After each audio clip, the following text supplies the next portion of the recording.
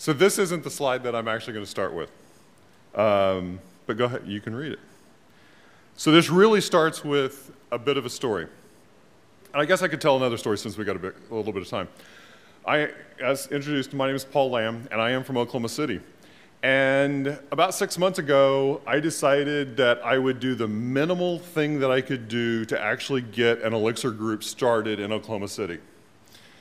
And that really involved setting up a website, and I used like Discourse or something like that I could just set up in like 10 minutes, and then tweet it out that we're going to have this Google Hangout like once a month and talk about how to do Elixir code. And what's really scary is people started showing up. And we've been doing it about 6 months now, and I've kept the group kind of small. In fact, I actually put off talking to Johnny on the podcast about it for quite a while because I was really worried that the group would get too big, and really we're about 10 people, and on a Google Hangout, that's about what you can handle.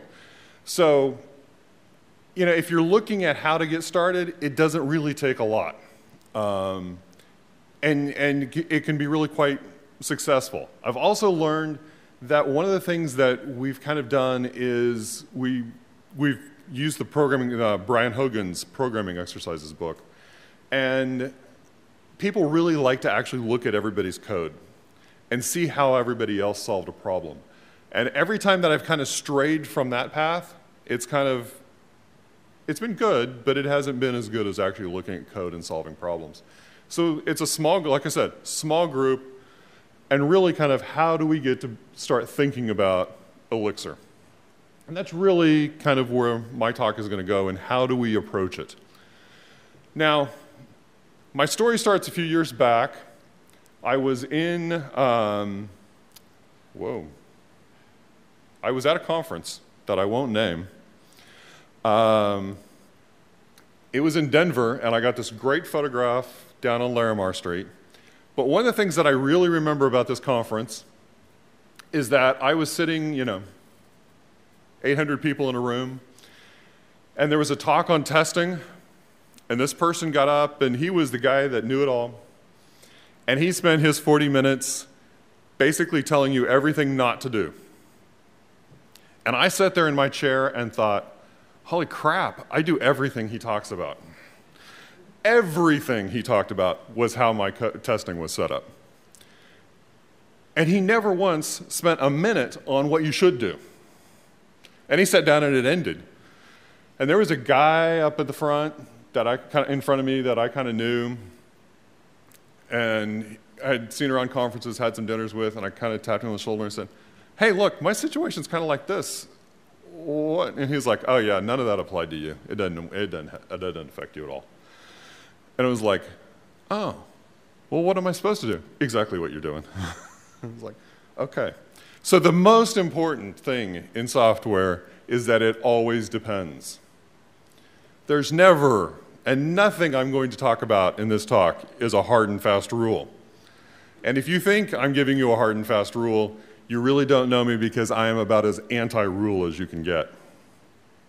So let's go back to this quote from Jose.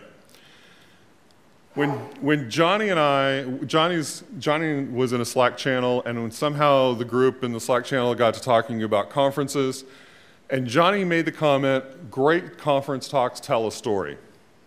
And literally about 10 minutes later, I'm looking on something, and I see this quote from Jose, and it's like, there's my talk right there. I am going to talk about functional explicit Elixir. And those, what I've highlighted there, are kind of the important words. Now, I think, oh, hey, that was a cool animation.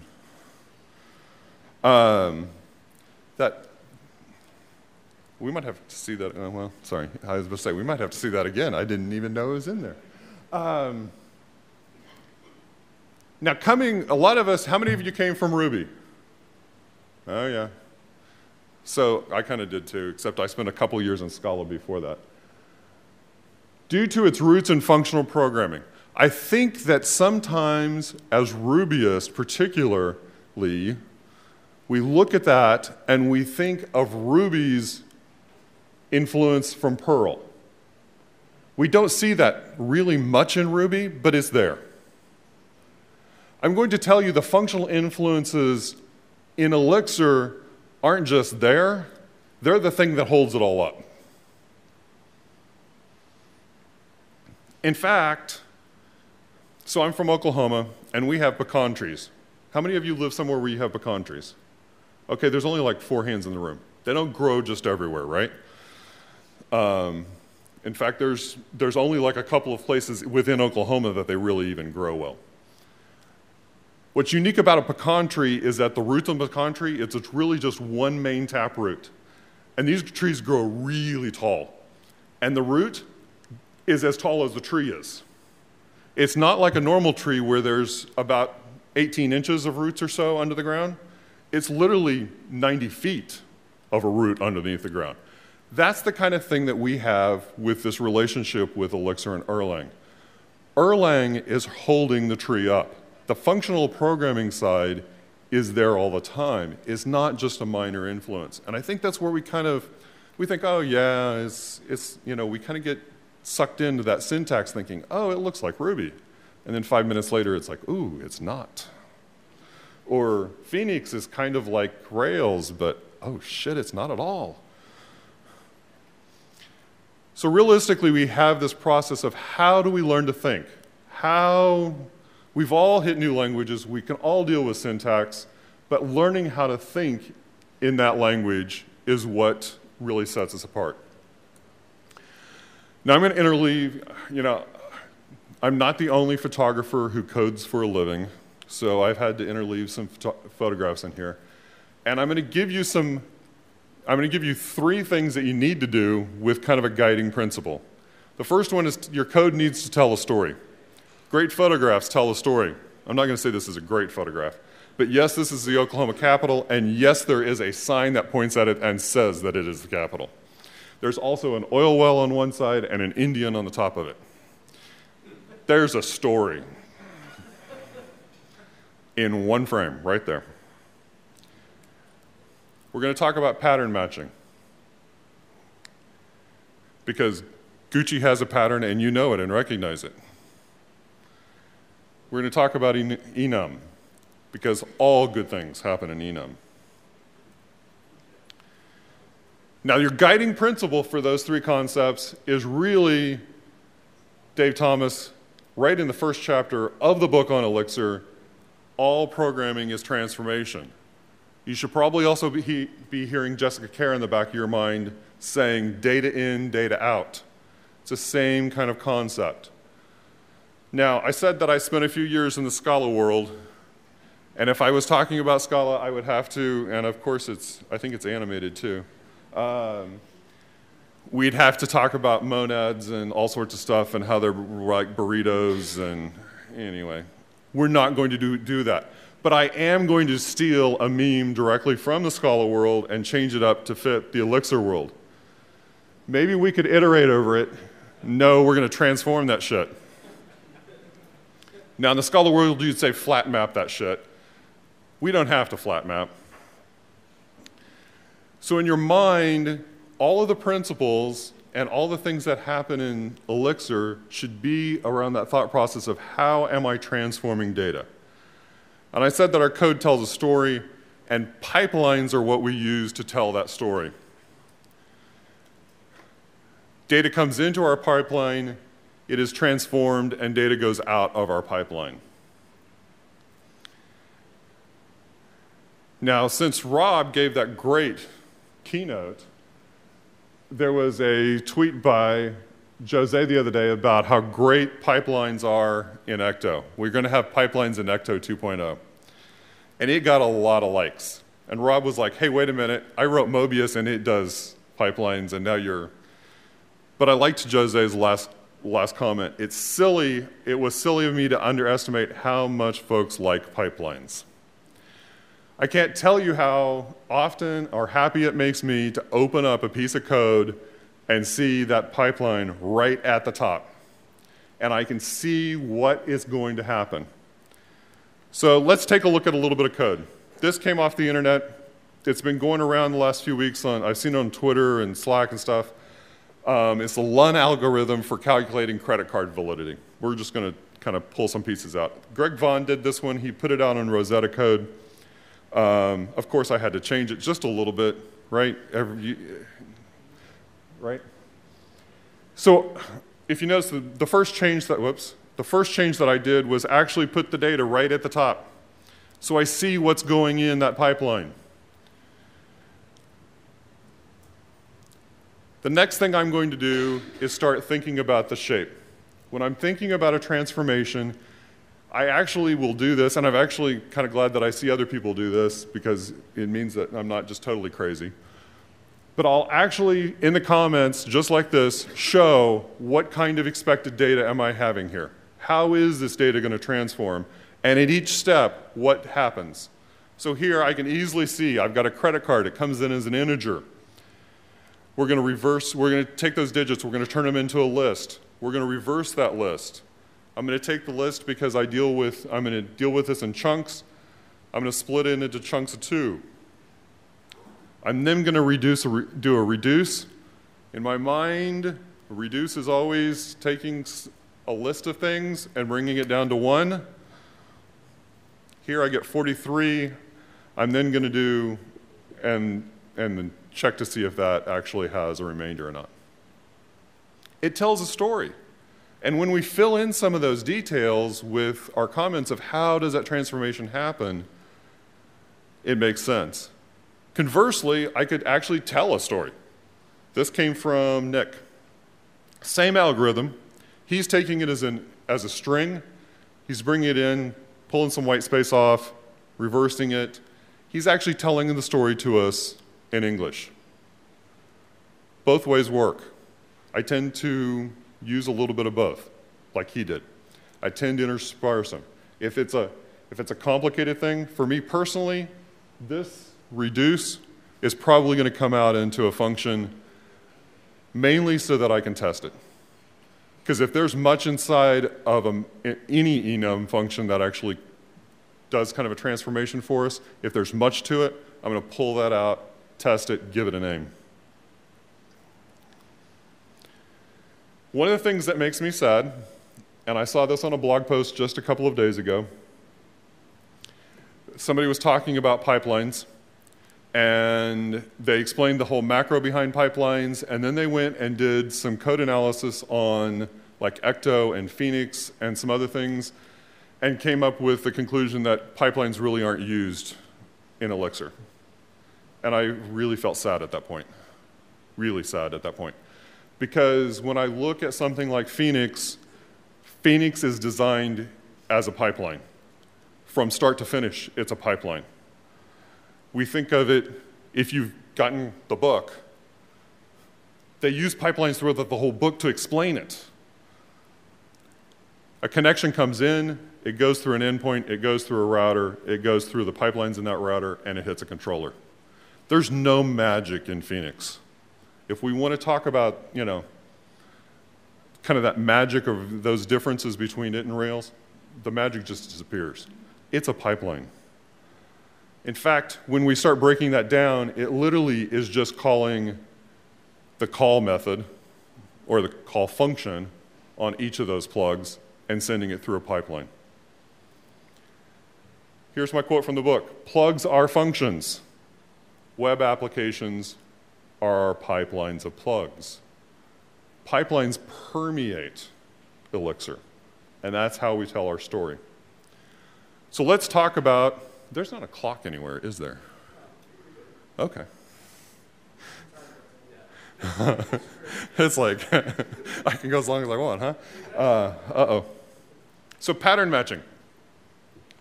Pattern matching is one of the coolest things in the whole world. In fact, I can remember years ago, while I was still doing Ruby, there was they did some screencasts with Jose for one of the websites, and he's talking about pattern matching, and I had no clue what he meant. I mean, there's like 3 hours of it, and he's talking about pattern matching through the whole thing. No idea what it was. And then I went and did Scala, and I was like, oh, pattern matching, okay. So pattern matching really is just how we can put an expression in other ways, in other places than we're used to, outside of, say, just an if statement. What's interesting to me is that as I've kind of gone through Elixir school and worked with other people and my own code and then watched the internet and some of the groups, the number one response almost every time somebody says, well, how would I do this in Elixir? The number one response is, you're going to start with a bunch more pattern matching. And usually in my own code, if I'm looking at it and it doesn't seem clear, it doesn't seem concise, the first thing I'm going to do is start pulling that apart. Where am I not really pattern matching that I should be? How can I make that more clear? This is also another one of those posts that came across the internet, and I'm old, so I get cranky about what people write, and I complain on Twitter too, so, you know, sorry if some of you have been the recipient of some of my complaints, but like I said, I'm getting old.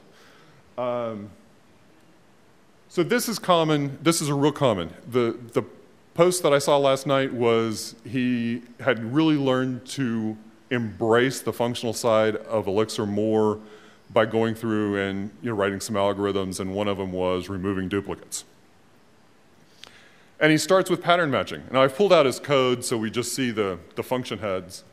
And we can see, yeah, we start with an empty list, we start with the first element, we see the thought process. If you get in a situation where a parameter to a function should be a thing, make it that thing. Here we've got an integer. It has to be an integer in the first function. In the second function, it can be a binary, a string, and it converts it over to an integer for us and calls it again. If you have, like this one comes from Rob Connery's Mobius. Rob, I love Mobius. It's great. If you need a small DSL for doing web stuff and you don't need all the extra stuff with Ecto, Rob's Mobius does a good job. So this comes from Mobius. Here, the command object has to be a struct, a query command struct. It has no choice. Make that explicit in your code. When something has to be something, let the compiler help you. Try to stick to some common idioms. What are the common idioms in Elixir? They're still developing to a certain extent. Here's one of them. In a case, we tend to look at error conditions. For OK, we tend to return a tuple with OK and the value. For error, we either return error or we return a tuple in a message. That's kind of a common idiom that's developed within Elixir.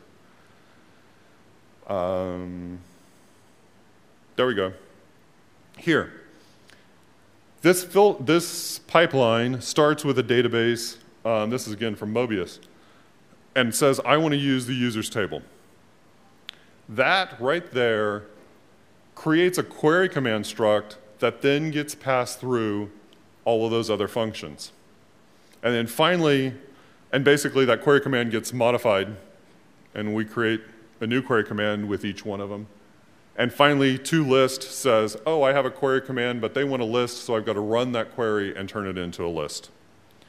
That concept of starting with a struct and sending it through the pipeline and transforming it is kind of that essence of Elixir.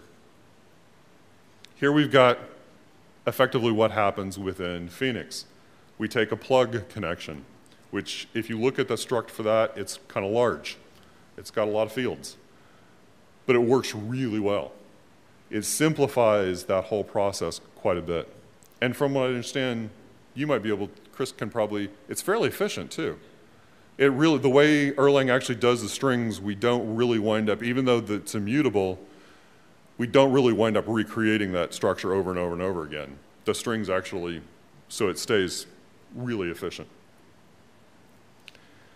With. With is a new keyword in the language. It just happened about a month ago. When Jose was talking to Johnny a couple of weeks ago, he mentioned that, yeah, it's not really being used much. And Dave Thomas came back and said, wait a minute, I think we should use it more. And here's the pattern. And again, with, to me, is a pipeline with conditions. So when we need to be able to not just send data through and transform it, we've actually got to check conditions, and we've actually got to generate other data through that. That's what with becomes. When we look at it, it's a way for us to be able to say, okay, I've got keys that I'm going to start with. I'm then going, and this is literally pulled from Dave Thomas's blog post, and I highly recommend you go look at it because it really gives you the thought process there. Then, if I don't have those required keys, I'm going to actually end that function.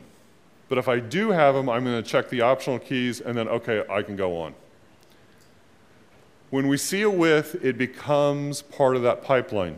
We should think pipeline with conditions in our head. There's a couple of other ways we can use with. It's also nice because it keeps some of those variables encapsulated within it. Go read Dave's blog post. Enum.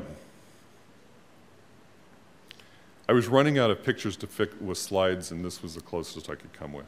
So it's a transformation of cake into cake balls. Enum is huge.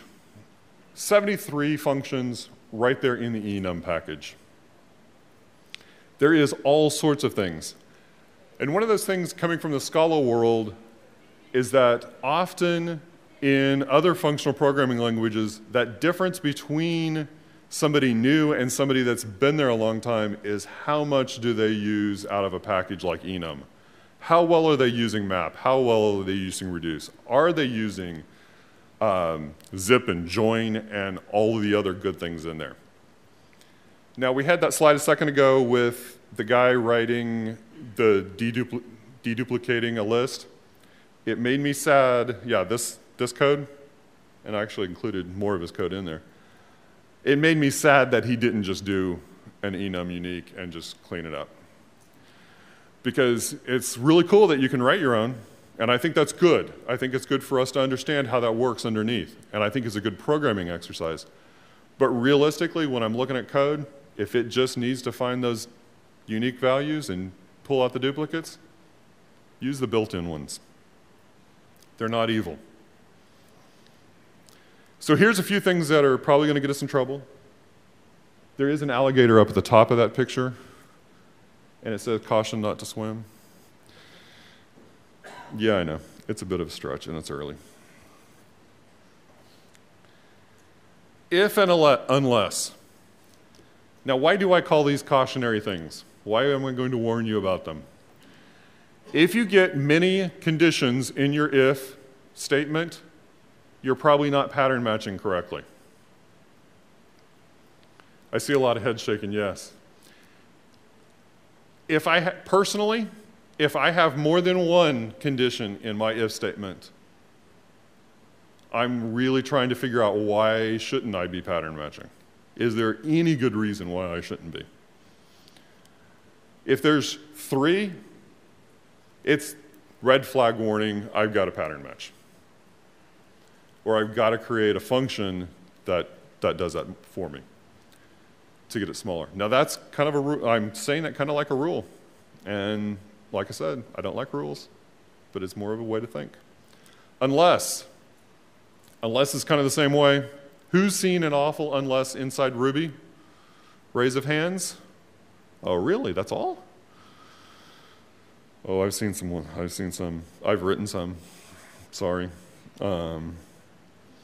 So unless, the most idiomatic thing that you see with unless is that we raise a condition unless this expression is met. So if we're looking at how do we idiomatically use unless, that's kind of the one that I tend to think of. It's like when I'm getting ready to need to raise an explicit exception, I'll usually bracket it inside an unless. But that's kind of general. You know, there's cases for using an unless. Just watch how many expressions get in there. It means you're not pattern matching. Get and set functions. This is something I like to kind of get cranky about, particularly on Twitter. I can't tell you how many times I see somebody try to recreate objects in Elixir. Don't do that, please. Please. We don't have objects in Elixir. We have data that we transform. Now, are there valid get and sets? Oh, heck yeah. You know, if you're writing an HTTP library, you're going to have a get method, right? I mean, there's going to be valid uses of these things. But when we start moving into, oh, I want to treat that struct like an object, and I want to, oh, look, I could actually put that function within that struct, and don't do it. All programming is transformation. I've given you kind of the three. That's your mindset. When you're thinking about Elixir, what am I transforming? What am I starting with? Where am I getting to? And those three things are what we're primarily using. Now the question then comes up is, this is kind of the entry place. What is the mystical guru version of Elixir? Where am I, if this is the kind of mindset that we need to start with, where am I at that transcendent level, that I know it all? Well, in Elixir, that really becomes, do I understand that I'm really working with distributed processes that are supervised, that can fail? It's not recreating your other language in Elixir. It's how do I embrace the fullness of the Erlang system underneath. That's really the mystical guru side of where we're going with Elixir. And when you think, oh, I've done the most creative thing in the world with Elixir, be careful, because if you're not kind of going down that path of really understanding, am I dealing with processes, am I dealing with distribution, am I dealing with supervision, you're probably not, you're probably just enjoying your own genius. I'm Paul Lamb, and that's all I have for right now.